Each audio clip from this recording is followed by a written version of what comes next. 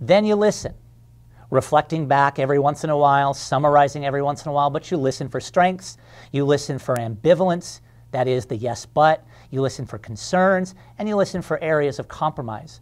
What you also listen for, and very importantly, is you listen for their expressions of their personal, or more importantly for this context, their career values. What do they want their career to look like? What do they want their teaching contributions to look like? What do they want their service and research contributions to look like?